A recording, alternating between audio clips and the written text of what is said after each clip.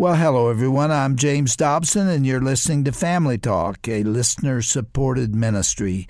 In fact, thank you so much for being part of that support for James Dobson Family Institute.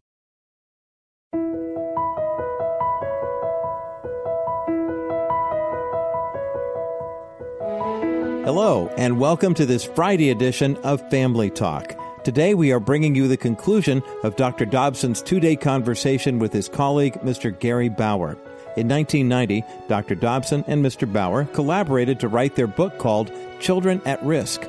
This past summer, the two friends got together to give an update on some of the predictions that they made in that book. They reiterated the importance of winning the battle over the hearts and minds of our children, and you'll be hearing the second half of that discussion today. This episode is another program from our Best of 2021 collection. To learn how you can get the entire 6-CD set that contains all 18 broadcasts in our 2021 Best of Broadcast collection, visit drjamesdobson.org/Best of 2021. Now, before we get into today's conversation, let me introduce you to Dr. Dobson's guest. Gary Bauer is a Christian conservative advocate for the family. He's the president of American Values, a nonprofit organization committed to uniting the American people around the vision of our founding fathers.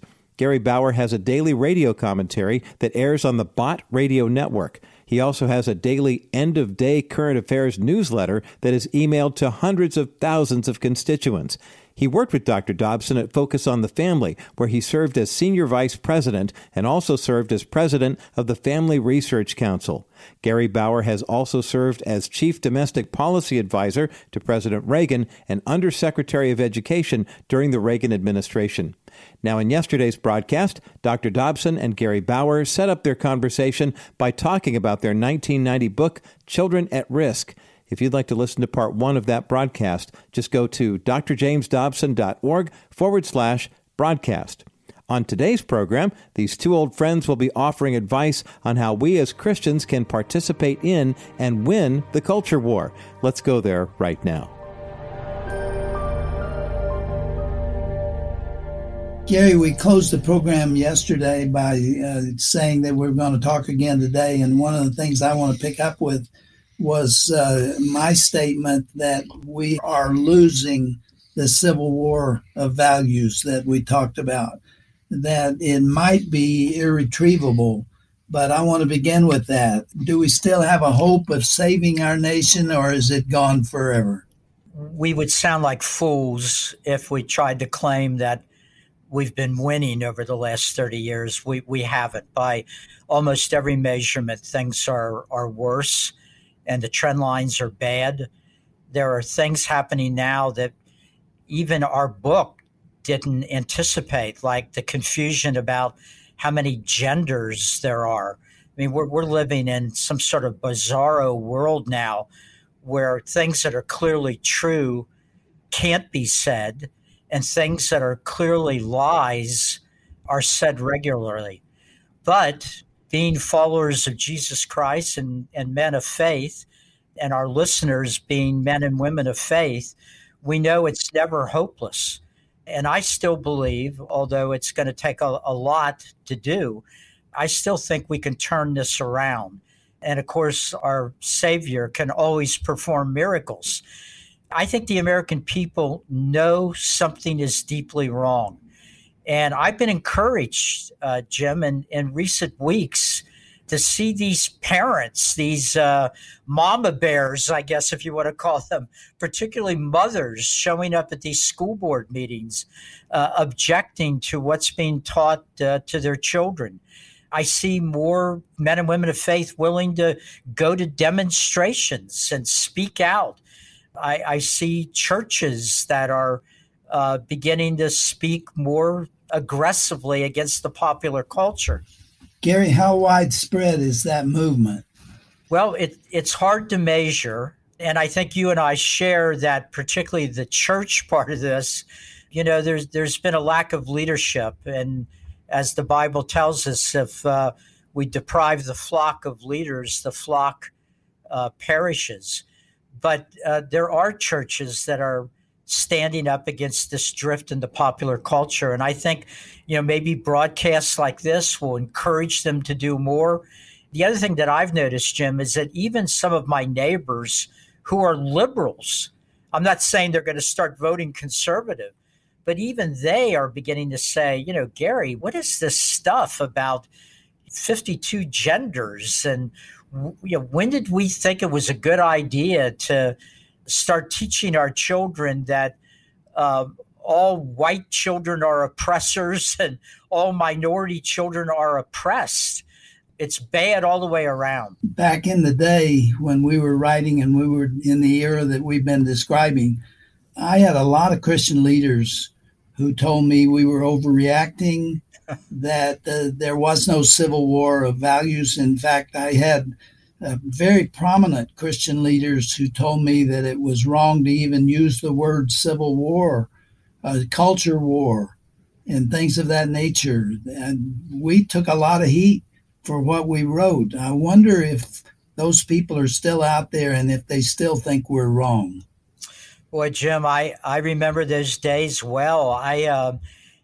Both of us, I think, were used to getting letters from people on the other side, hate-filled, calling us all sorts of names.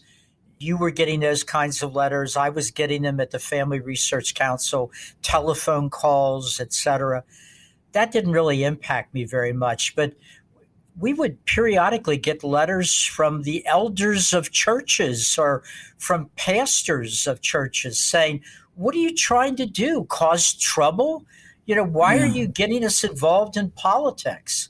And those letters, I found it very hard to deal with. I don't think we anticipated what is taking place now. And that's why our focus is still upon the children. It has to be. That's the next generation. We lose it there, we lose it. And we've got to mobilize to take back the public schools. Well, we certainly do, Jim. I'm encouraged by the growing number of people who are sending their children to Christian schools. I'm encouraged by the growth in homeschooling.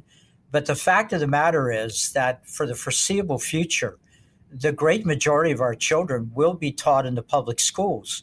And we can't let those public schools be in the hands of left-wing cultural radicals that are undermining everything that we believe in. And I want to emphasize again, Jim, not only undermining Judeo-Christian values, but undermining the United States. Jim, you and I love to quote the founders. I mean, I grew up in my blue-collar home back in Kentucky, being taught by my parents and in the school about Thomas Jefferson and George Washington and Patrick Henry. Those stories about George Washington not being able to tell a lie, those kinds of stories inspired me as a kid and made me proud to be an American. You tell those stories today, and they got blank looks on their faces. They don't know what you're talking about. All they've been taught is anti-American history. So it's not only that God has been replaced in our schools, it's that love of country has been taken out of the schools. Let's define some terms. We here at James Dobson Family Institute have devoted a couple of programs recently to the woke culture, especially as it's taken place in being taught in schools and churches for that matter, and CRT and other things that's taken place. Describe as a place to start critical race theory as it relates to children. Well, critical race theory is in fact racist. It is the exact opposite of Martin Luther King. Martin Luther King, of course, said that his goal was not to hate America. He loved America. He said he wanted to be sure not that the founders were thrown overboard and that the founding documents were disposed of. He wanted to be sure that Black men and women were included in the promises of the founding documents. And so Martin Luther King, in his famous speech, said that he wanted an America in the future where men and women would not be judged by the color of their skin, but the content of their character. Well, so-called critical race theory is teaching young people that the color of their skin is everything. It defines them. They can't be anything other than what the color of their skin requires them to be. Jim, today, Martin Luther King, in my view, would not be allowed to enter a public school to teach what he taught when he was alive. What he taught when he was alive is being rejected today. It's one of the reasons that when you read about critical race theory, you never hear Martin Luther King being quoted in any of those textbooks and any of those teaching materials. It's really astonishing. Who would have believed that? I mean, it takes my breath away. I love this country. I love what it was based on, and I love the founders who gave it to us. And I believe it was based on Christian principles and teachings and scripture. And all of that is being attacked. Describe the cancel culture for our listeners. Well, the cancel culture is just another word for taking away the freedom of speech, the freedom of expression, the right to say what you believe, to debate others that might disagree with you.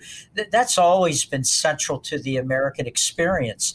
But what we have now is a collusion between leftists and government with big corporations silencing anybody that doesn't stick to the script of this leftist worldview that we see growing in our schools, our universities, all the way down to our elementary schools, in our popular culture. It's something that every American ought to fight back against. But human nature being what it is, the cancel culture works. There's research showing that Christian students in universities and just plain old conservative students, all the way down into elementary and secondary school, are often afraid to say what they actually believe. Talk about the military and what's going on in the Pentagon and the effort to institutionalize a left-wing ideological worldview. Expand on that. You've been writing about it in your daily update, and help explain what you've been talking about. Well, Jim, I know you're aware of this, but I'm not sure many Americans are. There's been a pattern in recent decades that any institution which has been sort of broadly associated with traditional or conservative values ends up getting taken over by the left. Well, one of the last institutions in America that has retained an affiliation, not with one party. Our military doesn't promote one political party, but our military has certainly been associated with a set of traditional American ideas. And in recent years, we've seen the military become, sadly, more woke. And I mean that in the worst way that word is understood today. It's come out in recent months, particularly, that this critical race theory, for example, is now being pushed in the ranks of the military. A number of senators, conservative senators, have publicly asked for active duty military personnel to contact their offices, the Senate offices, and let them know if this junk is being promoted in the military. And one of those senators, Senator Cotton from Arkansas, that he has received hundreds and hundreds of verifiable reports from active duty military members that their commanding officers are bringing this poisonous material into the barracks, into the military chain of command. Imagine teaching the men and women in our military that if you are white, you can't help but be a white supremacist or believe in sort of racist theories, and telling the many minorities that have served in our American military that they are oppressed and that they're being held back.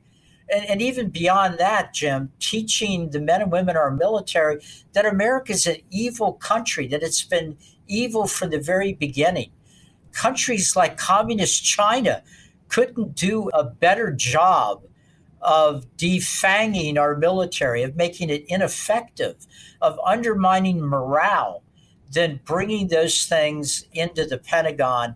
And yet we're seeing time and time again that that's exactly what's happening. You know, the emphasis on the military must be, as it always has been, to defend the nation against enemies, foreign and domestic.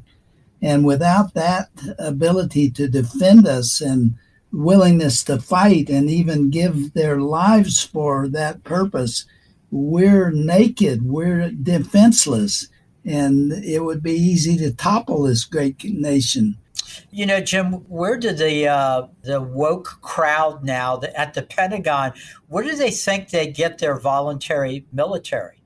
I mean, now Americans of all backgrounds, thank God, volunteer for military service. But there's a lot of research to show it's in homes built on Judeo-Christian values. It's in homes that believe America was founded as a shining city on a hill. That's the homes that produce the young men and women that end up growing up, loving our country, believing it's a country worth defending, that disproportionately volunteer to be part of our military and to defend our country. I'm hearing that the military right now is having trouble meeting its quotas. And that's no surprise to me as these stories get out about what's happening in some of the services. I think the military is going to have a harder and harder time filling the ranks if it continues to wage war on the kind of traditional Judeo-Christian values that has always motivated the men and women that are willing to go off and fight and die for the United States of America. We have a president now who doesn't seem to understand the concepts we've been talking about, and he is putting people in power who agree with these concepts that are detrimental, in my view, and I'm sure yours, to the welfare and safety of this country. So what happens in the military has major relevance to all of us and should. It certainly does, Jim. And as we talked about a little bit yesterday, the United States faces an incredible threat from a rising communist China. They're catching up with us in military firepower, and they believe their day has come. Chinese leaders are saying openly that they believe America is in terminal decline. They believe that there's nothing we can do to turn it around. Now, I disagree. I think we can still salvage this country. I know you believe in that too. But given the challenge we face, we better be sending a military into the field that loves this country, who believes that this country has done more to advance the cause of freedom than any nation in the world.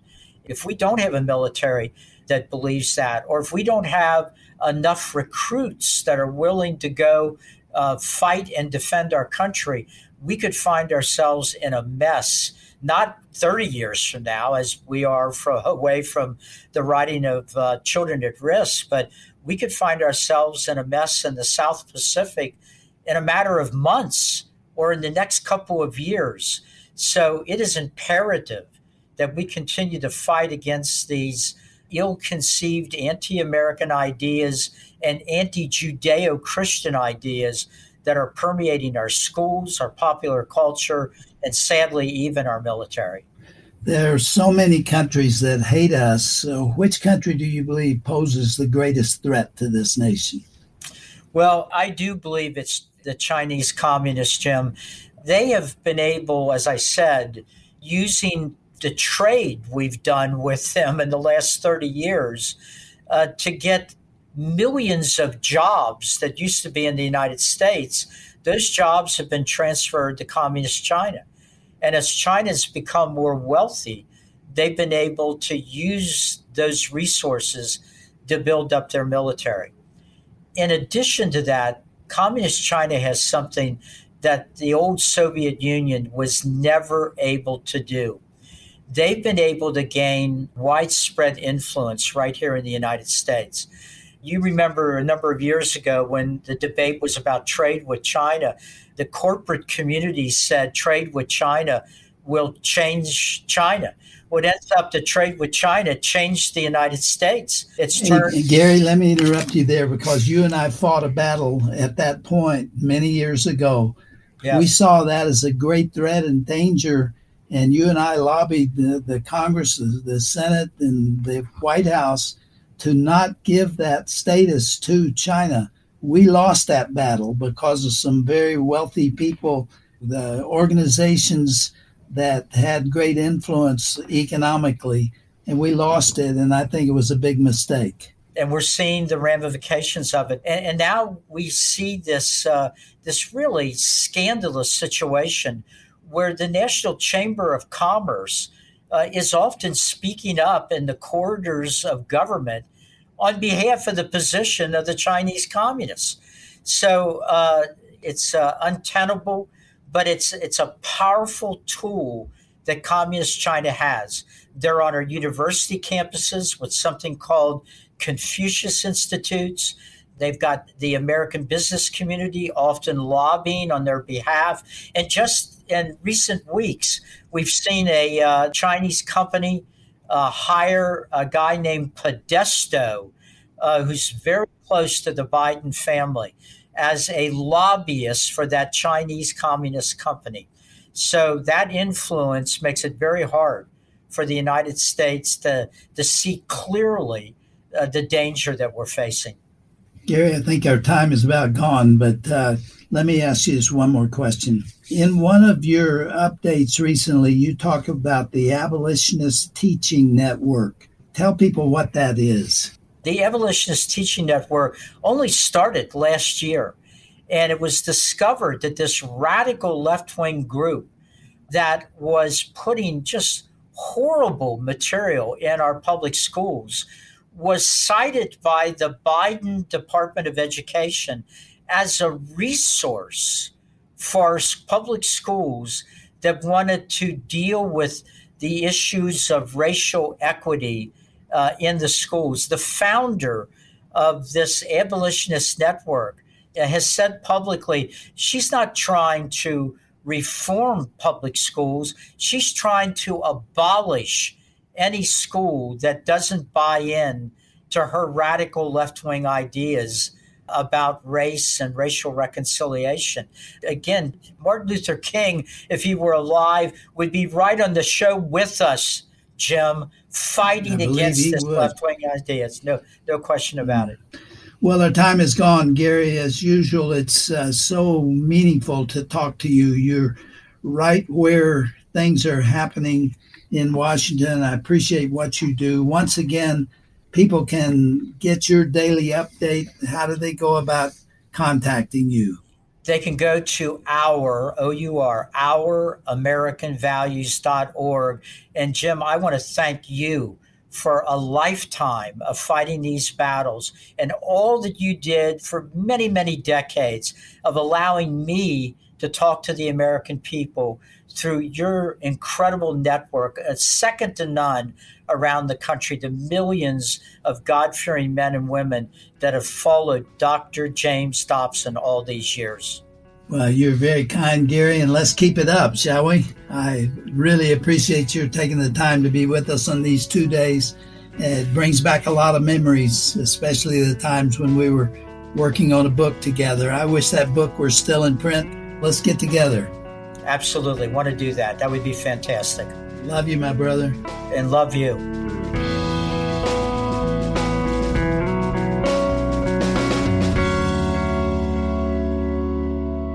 It's true. Sometimes things just don't make sense, and the future looks bleak. But we have a hope that the world doesn't have. We have a Savior, and He is Christ the Lord.